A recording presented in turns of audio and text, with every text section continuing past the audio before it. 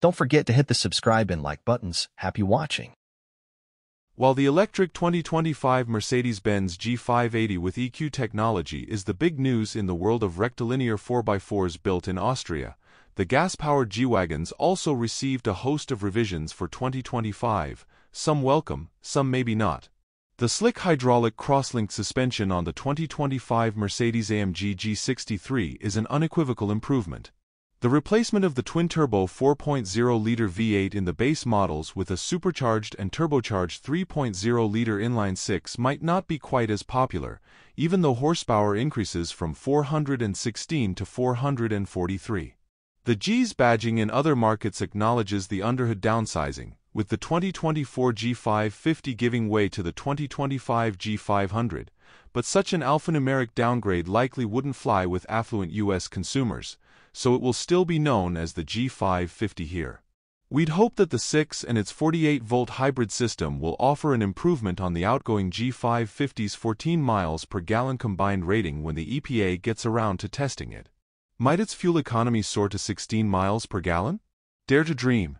The G550 does surrender some torque. It's 413 lb-ft now, versus 450 for the old V8 model.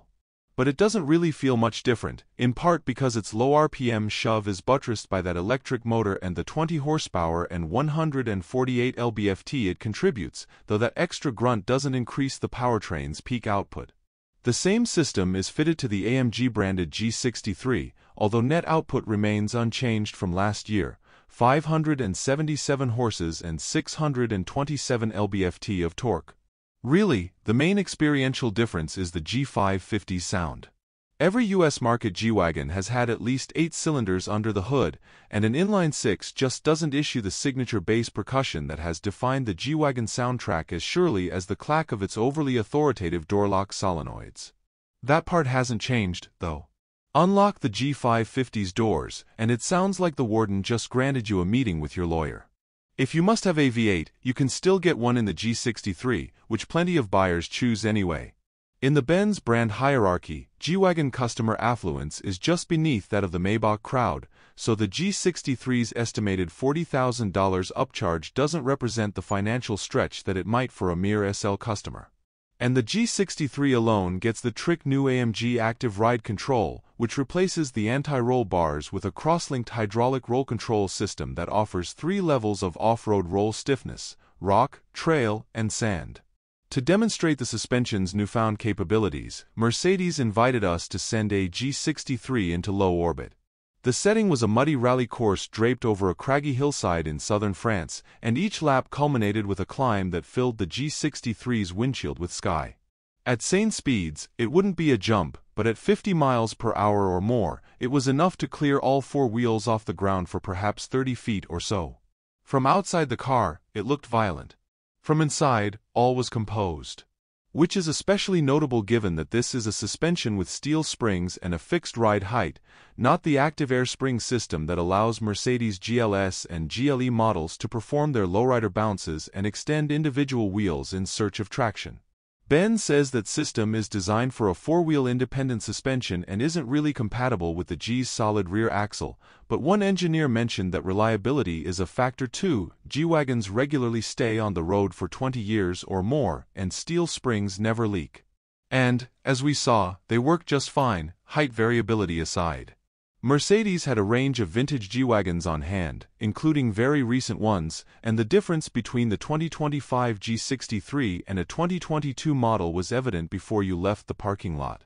Compared with the new suspension, the prior setup and its steel anti-roll bars feel brittle. Time to trade in that inferior and outdated 24 model, Buffy. Other than the major hardware changes, both G550 and G63 receive a raft of subtle updates, inside and out, 4 bars on the grille instead of 3, available illuminated interior air vents, and an off-road display that conveys stats such as altitude, steering angle, and diff-lock status. There's now a transparent hood display that uses the 360-degree cameras to show what you're driving over, like a virtual spotter.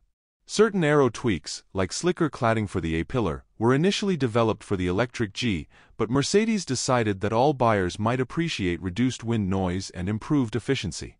Adaptive damping is now standard across the lineup, and the G finally offers lane-keeping assist and automated emergency braking. The revised 2025 G classes aren't wildly different from their predecessors, but they offer some worthwhile concessions to modernity without screwing up the money-printing G Wagon aesthetic. Yet it was interesting to drive the G550 and G63 alongside some of their vintage cohorts, like a manual transmission two-door G280 or a 120 horsepower GD290 diesel shop truck. Because the powerful and sophisticated G500 and G63 have more in common with those simple forebears than with their own 2025 kin, the electric G580. New as they are, they're vintage already. Thank you for subscribing and liking, commenting. See you in the next video.